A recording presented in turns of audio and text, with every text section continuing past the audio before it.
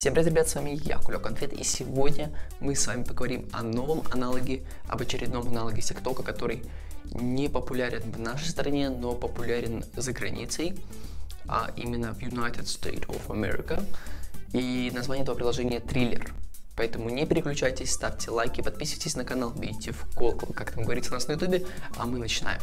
Приложение Triller предлагает широкий спектр функций, включая расширенное видеоредактирование, огромное количество всяких фильтров, эффектов и так далее. Все то же самое есть в ТикТоке, но в Триллере есть такая функция, что вы можете монтировать, накладывать эффекты, то есть с вашими друзьями и другими пользователями.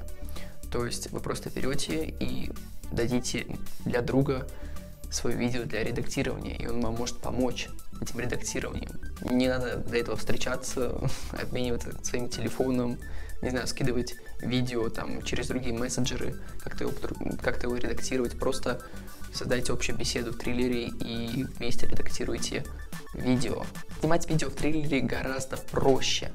То есть просто снимаете, либо выбираете видео из фотопленки, накладываете нужные наклейки, эффекты, фильтры, текст и так далее, и так далее. Все, что душе угодно, чтобы сделать увлекательнее это видео. Приложение Triller стало популярным по всему миру, начало свой путь в США, а закончило всем миром.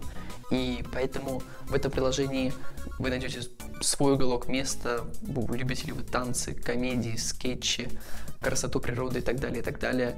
Я думаю, что вам должно понравиться это приложение. Чтобы стать популярным в Триллере, нужно, как и в ТикТоке, набрать много подписчиков, много просмотров. Как же это сделать в данном приложении? Как же стать популярным на Триллере? Все очень просто, так же, как и в других социальных сетях, нужно набрать больше подписчиков, больше просмотров. Как же это сделать в Триллере? Просто используйте популярные хэштеги, взаимодействуйте с вашей аудиторией, также сотрудничайте с другими пользователями Триллера, снимая совместные видео, коллаборации и так далее, и так далее. И постоянная съемка такого контента, постоянные такие просмотры, конечно же, увеличат аудиторию на вашем Триллер-канале. Если вы уже использовали данное приложение, то, пожалуйста, напишите в комментарии, как оно вам, может быть, какие-то минусы, какие-то плюсы. Мне и всем вам будет полезно это узнать. Информацию о данном приложении, исходя из вашего мнения о нем. Ну это все, дорогие друзья. Ставьте лайки, подписывайтесь на канал, бейте в колокол, как там говорится у нас на ютубе.